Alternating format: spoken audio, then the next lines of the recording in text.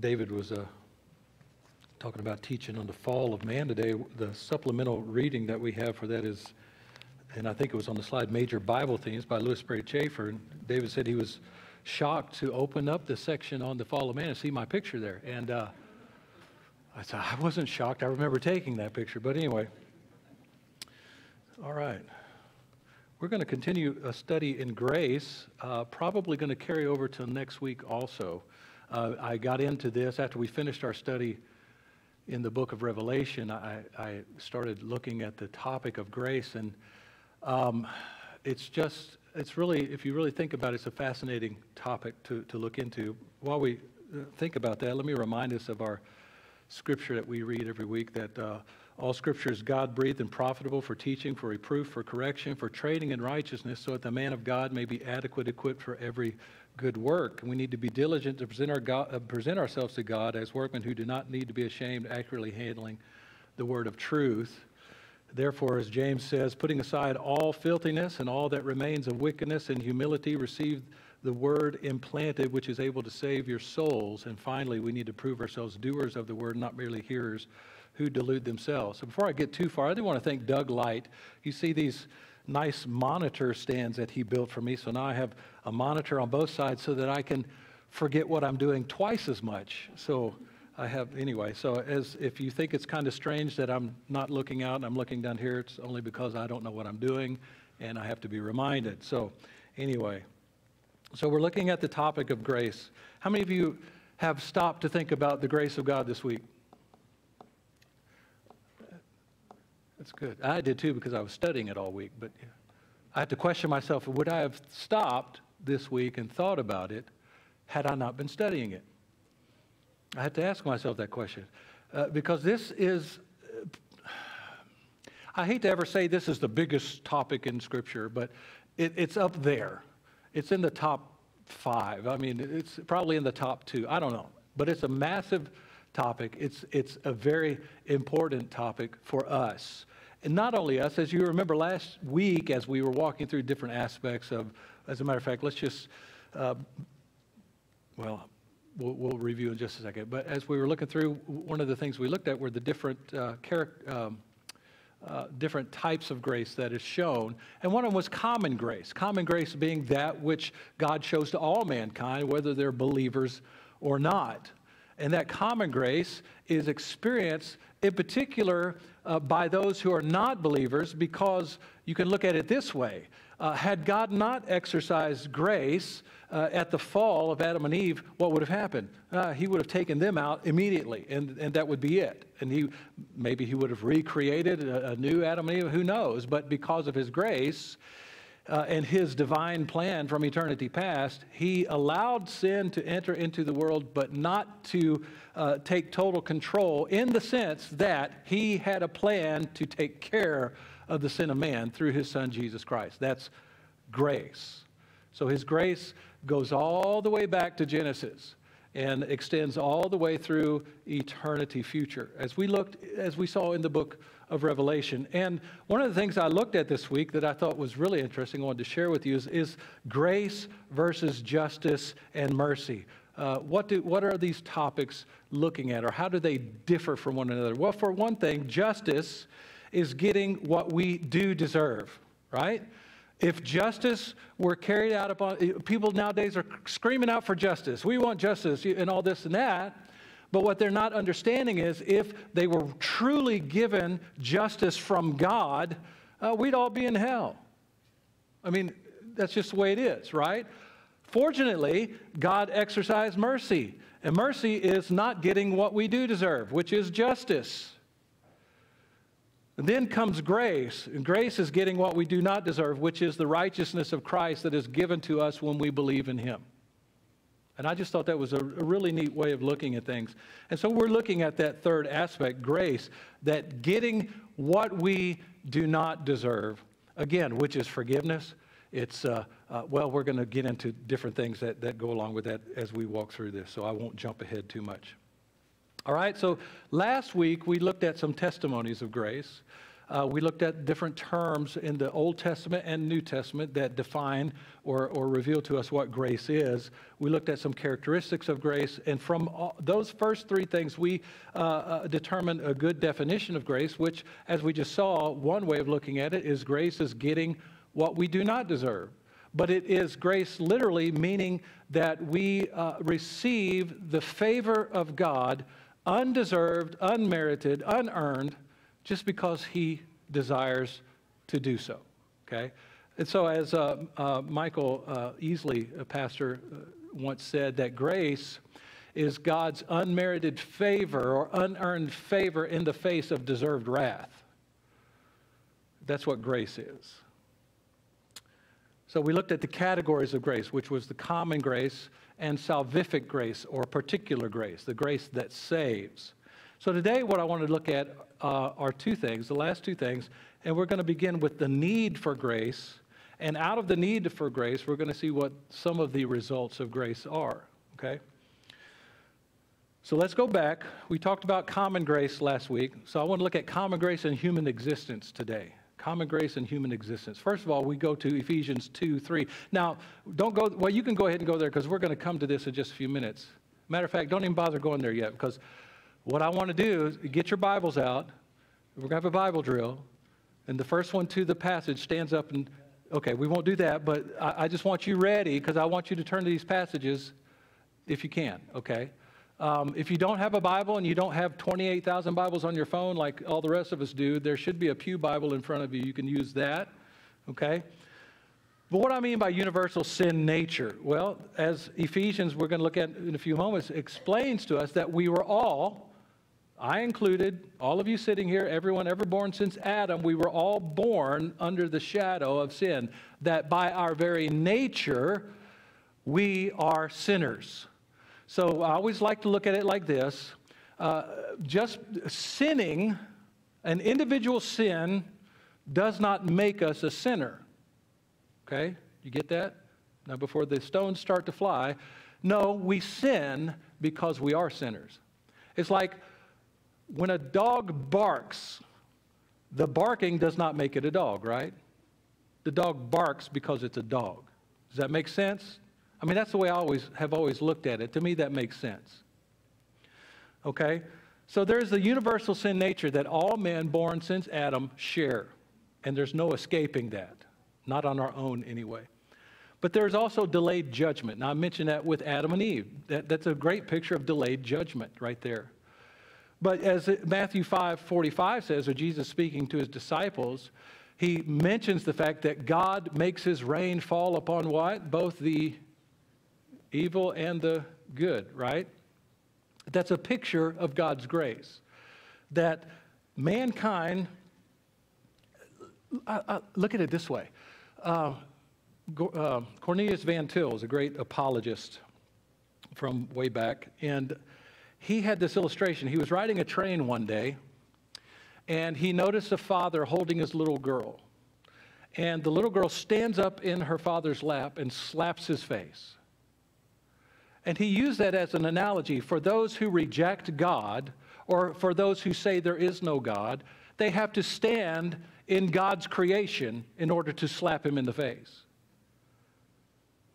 And yet, because of God's common grace, they exist and they move and they have their being, as Paul says. As a matter of fact, Paul tells us that it is Christ Jesus who is holding all things together. So even their very atoms still holding together is by God's grace. The book of Hebrews tells us a very similar thing. So there is delayed judgment, which is a picture of God's grace.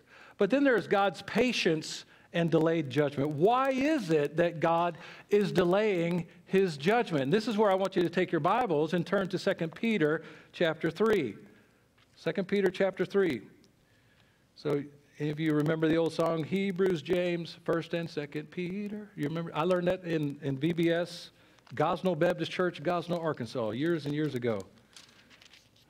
So there are a few things I can remember. So 2 Peter chapter 3. Look at what he says in verse 9. Now this section, Peter's saying that in the last hour of before the church is removed by the rapture, Peter is saying here that there are going to be those who come along and they're going to mock this idea that the Lord Jesus is going to come. In verse 4, he says, "Where is the promise of his coming? For ever since the fathers fell asleep, all continues just as it was from the beginning of creation." And we see that today. We see that if you've paid any attention, you can see that while the populace, the people around the world are sensing that something is coming to a head in this world and that maybe the end is near, you have those, mostly those who've had the sense educated out of them, will criticize the idea of the rapture of the church. They criticize the idea of Jesus ever returning, and that's in fulfillment of what Peter and also what Paul had said. And I'm always tempted to put Mary in there, but I'm not going to. Thank you for the few of you who got that. I appreciate it. Makes me feel better. So Peter is warning about this time, but then he gives this explanation of why it is so. Why is it the Lord Jesus hasn't come back, the tribulation hasn't started, judgment hasn't come upon the world. In verse 9 he says this, "The Lord is not slow about his promise, as some count slowness, but is patient toward you." Why? "Because he does not wish for any to perish, but for all to come to repentance." That repentance, meaning that change of mind of what you believe about Jesus Christ. That's why God's common grace is so important. Because he's being patient. Elsewhere in Scripture it says God takes no delight in the death of a sinner. He doesn't delight in that. He doesn't want anyone to have to suffer his wrath. That's why he sent his son Jesus Christ to pay the penalty for our sin, so that we wouldn't have to. All right. So then that brings us to particular grace. So turn to Ephesians chapter 2. Ephesians chapter 2.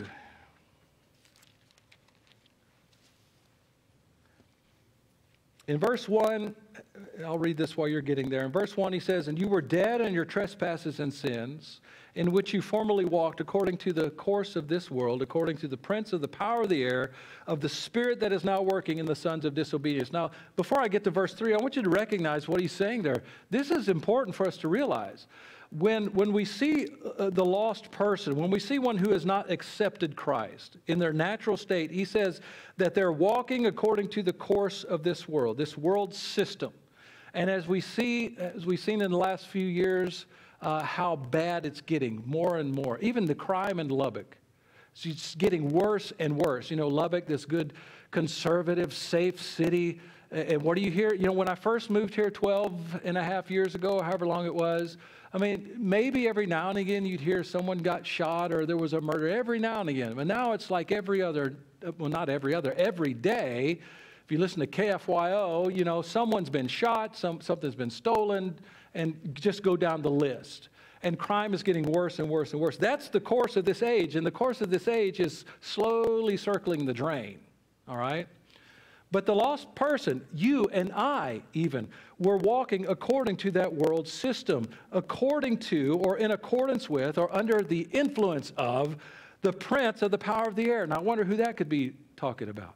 It's not talking about Jesus, right? It's talking about Satan, the prince of the power of the air, of the spirit that is now working in the sons of disobedience. So that's where they were, right? Well, he goes on in verse 3 then, "Among them we too," so he's making sure not to leave us out, right, or himself, "we too all formerly lived in the lust of our flesh, indulging the desires of the flesh and of the mind, and were by nature," I want you to notice those words, "by nature children of wrath, even as the rest." So what does he mean by nature? The Greek word, and you could probably, and I didn't think to look it up in the English, but probably the same thing, same meaning. It means our natural qualities or our very constitution. Okay, we're all familiar with that term, constitution. What is the founding of the United States? It's the Constitution. It sets the limits on the executive branch. It sets the limits on the legislative branch. It sets the limits on the presidential branch. That's the Constitution. So there's the Constitution and then the people in the positions, and the Constitution is supposed to be dictating how they operate. Okay? Our constitution as lost people dictates how we operate. So our constitution, before we have believed in Christ, our constitution is that we're walking like all of those who are walking according to the course of this world and living in the lust of our flesh and indulging the desires of our flesh and of our mind. So by our very nature, we were what? Children of wrath. People who deserve the wrath of God. Children above whom the wrath of God was just waiting, like the old sermon by Jonathan Edwards, Sinners in the Hands of an Angry God, that they're being held up by a string above hell, and that string could snap any moment, and they'll fall into hell and be judged eternally by God's judgment. That's what we were by our very makeup. So just as a dog barks because he's a dog, we sin because we're sinners. That's the universal sin nature. Then we have on top of that imputed sin. So if you turn to Romans chapter 5 for me.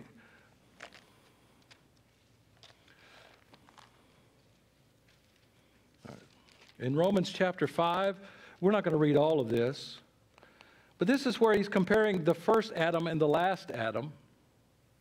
And Paul says, therefore, just as through one man, that would be Adam, sin entered into the world, and death through sin, so death spread to all men because all sinned. All right?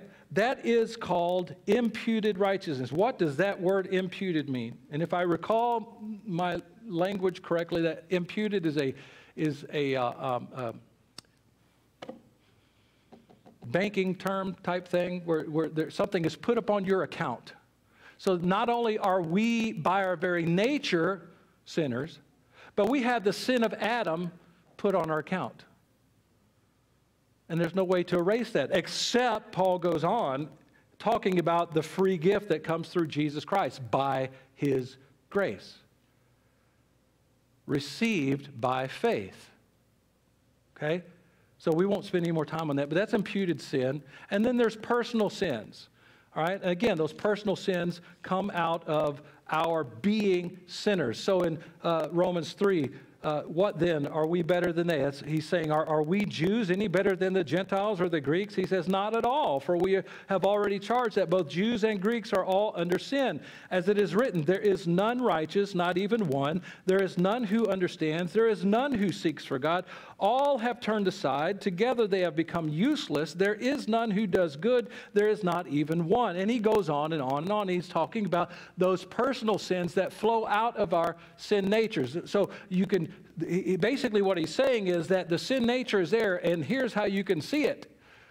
This is their behavior, okay? Those are personal sins. And finally, because of our makeup, I would say not even so much so because of our personal sins, but because of our very makeup, we are enemies of God. So back over again, Romans 5:10. For while we were what? Enemies. Enemies of who? Well, the context tells us we're enemies of God because we were reconciled to God while we were still enemies, and it was done so through the death of his Son.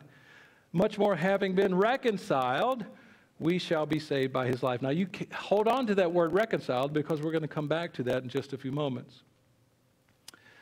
And then again, we are incapable of righteousness. Isaiah 64. And I always butcher this verse, so you don't have to go there. I'm going to go there so that I don't butcher it this time. But it was here earlier. Hold on. Isaiah's in the Old Testament, right? Used to be? Okay. All right, so in Isaiah chapter 64, verse 6, it says, for all of us have become like one who is unclean, and all our righteous deeds are like a filthy garment. I'll just stop there, okay?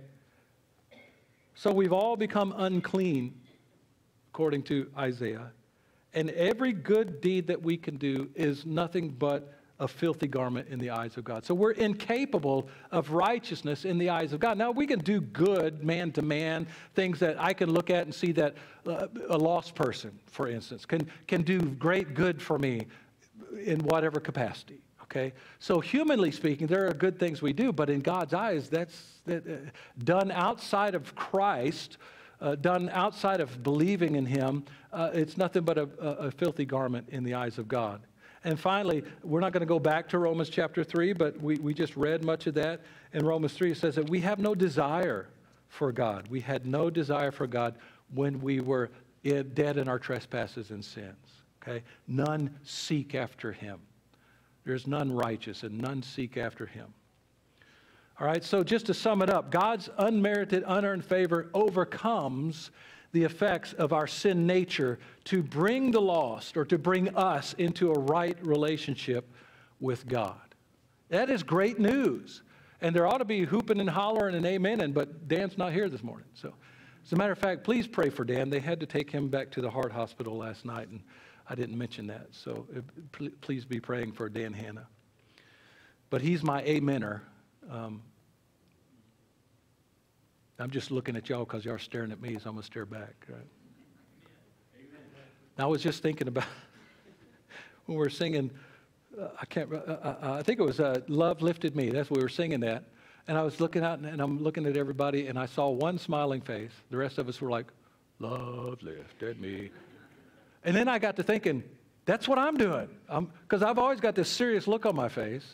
And so I'm probably singing, love lifted me, you know. No, you're nobody asked you. All right. So that's the need for grace. So let's look at the results of grace. Here's where things start getting really good. Now, if you were to go to, and I don't know if Major Bible Themes has this, but in Louis Sperry Chafer's Systematic Theology, I think it's in volume 3, he has a list of 33 results, I guess, of grace when we become believers. Now, I think some of them might be debatable. I don't know, but it's a great list. And matter of fact, I've got a copy of it here in my Bible, right here. 33 things that are the riches of God's grace that we receive at the moment we believe. And so I wanted to look at this idea of the results of grace. So we're going to go through all 33 of them in depth this morning. No, I decided just to choose a few because it wouldn't be possible to go through them in one setting. And the first thing is this wonderful gift that we are forgiven of all sin, including the sin nature. So our sin nature is dealt with at the cross of Jesus Christ. Paul tells us in Romans chapter 6 that we were buried with Christ in his death. How that works, we don't know. It doesn't explain. It just says that's the facts, Jack. That when we believe in the Lord Jesus Christ, somehow in God's mind or in his way of doing things, we are then transported back to the cross of Christ. So we are buried with him in that moment. Our sins or our old man, he says, has been crucified with Christ. And therefore, I no longer live, but it is Christ who lives in me, he says in 1 Corinthians. Man, that is good news. Our sins have been forgiven. My sin nature, that thing that I couldn't change, you can't change your sin nature any more than you can change your DNA. But it is taken care of at the cross of Christ. Look at Colossians chapter 2. And so if y'all get tired of chasing these passages through the Bible, get over it because you need to. You need to see these things for yourself. Look what he says. When you were dead in your transgressions and the uncircumcision of your flesh, he made you alive together with Christ, having forgiven us all our transgressions through the work of Jesus Christ. God's grace given to us at the moment we believe. So all of our sins are forgiven. Not only that, we are reconciled to God. We read that just a few moments ago, the fact that we are reconciled to God. And what does that mean? There's a great Greek word, katalasso. It means to change a person from enmity to friendship. And you say, what does enmity mean? I have no idea. But it means, we were at loggerheads with God. We were his enemies. We were at war against him. And through the blood of Jesus Christ, when you put your faith in Jesus, you are taken from being an enemy of God to being a friend of God. For instance, let's look at 2 Corinthians. Well, we're already in Colossians. Let's just stay there. In Colossians chapter 1, verse 22, Yet he has now reconciled you in his fleshly body through death in order to present you before him holy and blameless and beyond reproach. Now that there offers for us several other things that have been done for us at the moment we believe. We have been made holy. We have been made blameless. We have been made beyond reproach in Christ through his death on the cross. The good thing about his death on the cross is that he rose again, and he is now seated at the right hand of God the Father. And for anyone who has never put their faith in him, all you have to do is accept that gift that he offers to you now through faith. So we're reconciled. So just a quick summary for that. Our natural condition, enemies of God. Jesus took our punishment so that we wouldn't have to. So that judgment that we deserved, justice, Jesus took it for us. And the result is that we are transformed from enemies to friends of God. The next thing we find is that we are redeemed. Now here's some interesting things. Now for those of you who've been coming for a while, you've probably heard all of this 100 times or more. But just for those who haven't, and for a good refresher for the rest of us, it'd be good to walk through this. There are several words in the Greek that are used in the New Testament for this idea of being redeemed. And the first one is agorazo. It's from a Greek word agora. Does anybody know what the agora is? It's the marketplace. Okay, so that's what this is for. And so it gives us the idea of someone going to Walmart. Well, no, that's more like going to the hot spot. Let's go into marketplace. Some of you will get that later when you wake up. It's like going to the market street and purchasing something, right? So that's what agorazo is. It's like going into the market and buying something. In this case, it's going into, as Louis Sperry Chafer would put it, it's going into the marketplace of sin, and it's purchasing us. So we've been purchased by God. We're not going to look at the passages, jot them down. You can look at them later. Just for time's sake, we'll not look at those. So we've been purchased by God. That's agorazo. But then there's ex agorazo. It means to buy up. It means to secure the deliverance or to deliver or to liberate. Ex agorazo. That's agorazo, obviously, with that prefix ex out of, so it's or ex, which means out of. So it's to buy out of. So it gives us a sense of buying in the marketplace and being taken out of the marketplace. Okay? Picture that now. You're in the marketplace of sin. You're a slave. You're on the slave auctioning block in the marketplace of sin. And the Lord Jesus comes in and he purchases you, agorazo. But not only does he purchase you, he takes you off the market. Not even one. Do you not understand? I know you do, and you're just all shy.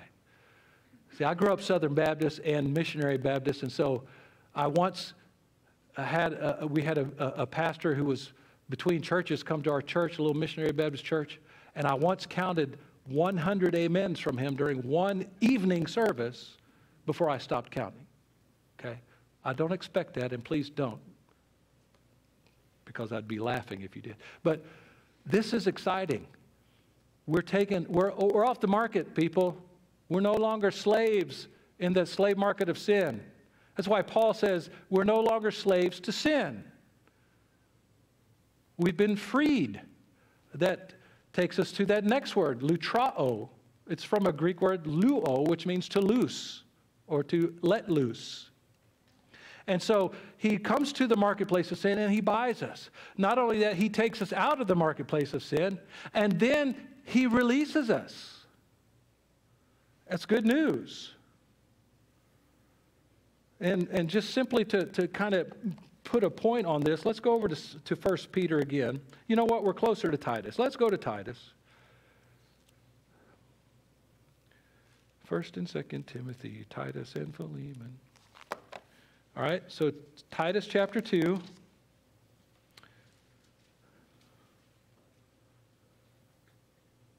Here's where this lutrao is used, who gave himself for us to redeem us or to free us from every lawless deed, and to purify for himself a people for his own possession, zealous for good deeds. Now notice that. I didn't think to get into this today because of my focus, but notice what he says here. He didn't just free us just so that we could go do whatever we wanted to. There was a purpose behind it. What was it? To purify for himself a people for his own possession. And those people have another purpose, and that is to be zealous for good deeds. Are you zealous for good deeds? Are you zealous to do things for the Lord Jesus Christ and for his coming kingdom someday? That's something to think about. And there's one more. This isn't talked about as much, but it's apolutrosis. Again, the lutrao is there. The prefix apo means away from. So it's to purchase, kind of to purchase away from. And it's a release from a captive condition. And in an abstract sense, this is a noun that is used for Jesus Christ himself. He is our Redeemer. Okay? And we could go to 1 Corinthians or Romans, and you can look those up later, okay? So we're redeemed. What is the summary? First of all, the people, and this, I got this from Dr. Ryrie's book. I think it was his book, Basic Theology, so if you want to go look that up, I think that's where that is. But he says that people, first of all, are redeemed from something, namely from the marketplace or slavery of sin. Secondly, people are redeemed by something, namely by the payment of a price, the blood of Christ. And that's where I think both Peter and Paul mentioned that we were bought with a price, and it's a high price, the blood of the Son of God himself. It's a high price. And then finally, people are redeemed to something, namely to a state of freedom. But here's the catch. Then we're called upon to renounce that freedom for slavery to the Lord who redeemed us.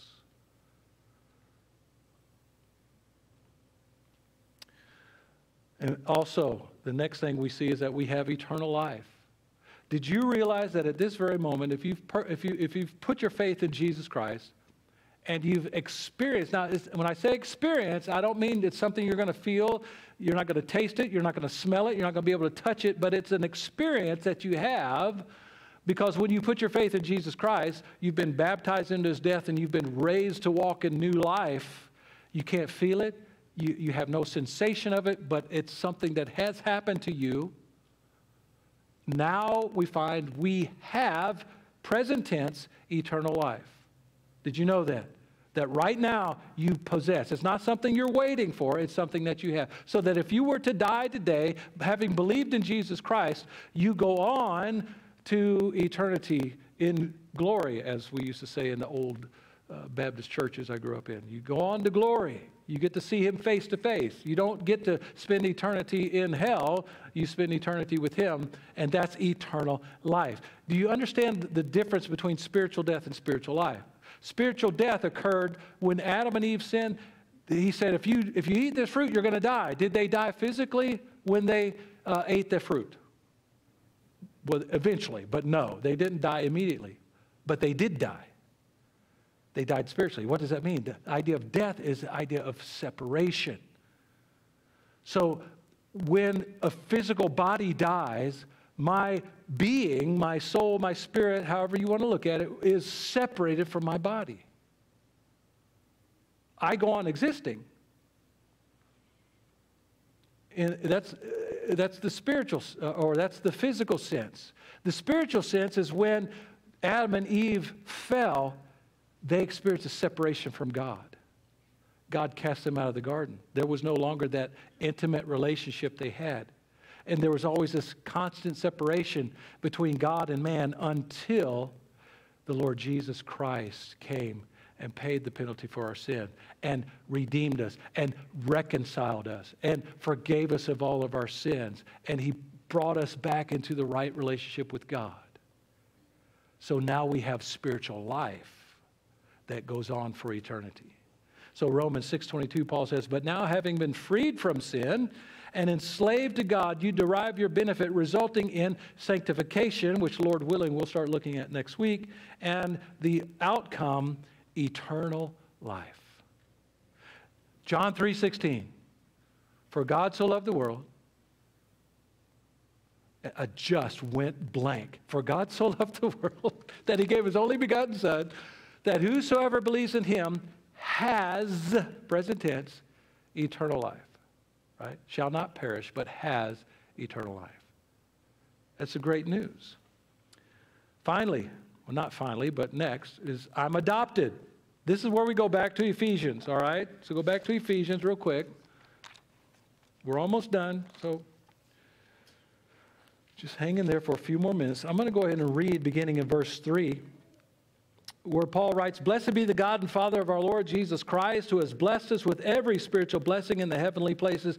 Did you realize that "Come Praise and Glorify," that song we sang, is taken from this passage, verse 3 through 14. Come praise and glorify our God. Just a side note there. So he goes on in verse 4, "Just as he chose us in him before the foundation of the world, that we would be holy and blameless before him. In love he predestined us to adoption as sons through Jesus Christ himself, according to" what? According to we've earned it? No, according to the kind intention of his will. So let's look at some of this real quickly. First of all, God chose us. That in itself is a reason to glorify God. Why? Because we just saw in Romans chapter 3 where none seek after him. We just saw where that in our lost estate we were enemies of God, and yet he chose us.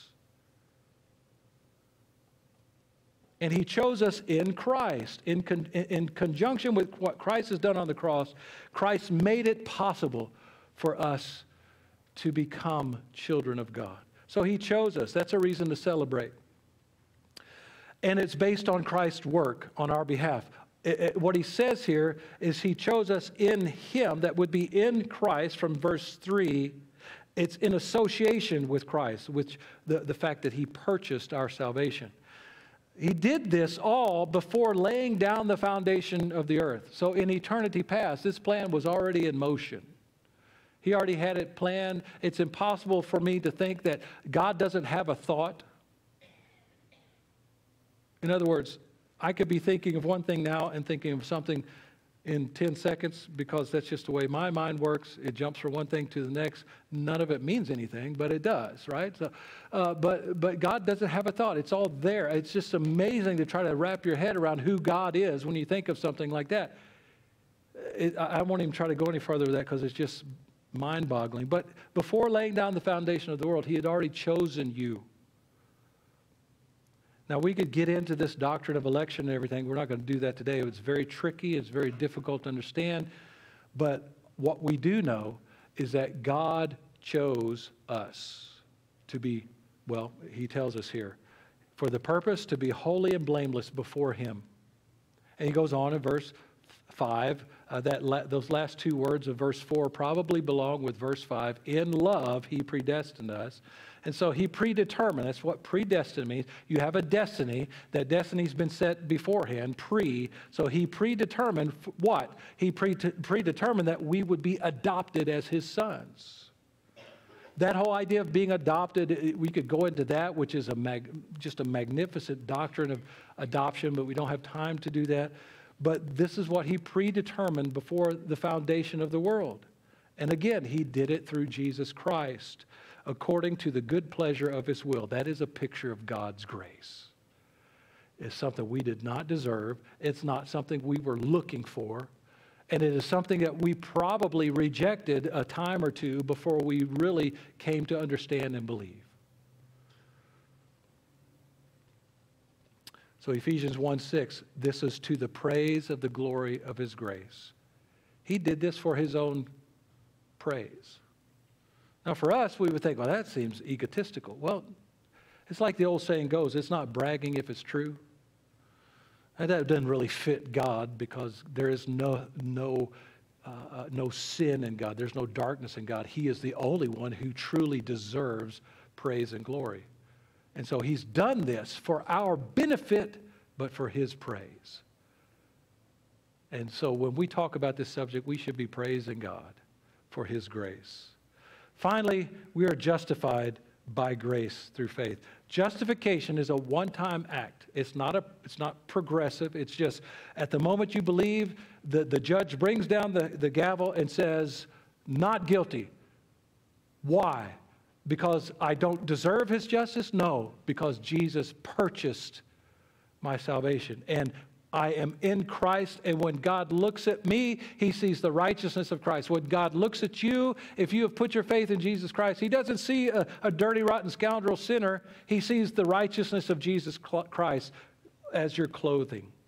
And he looks and he says, you are justified. You are not guilty, based upon the sacrifice of Jesus Christ. Lord willing, we'll look at a little bit more of this idea of justification by grace next week, as well as sanctification.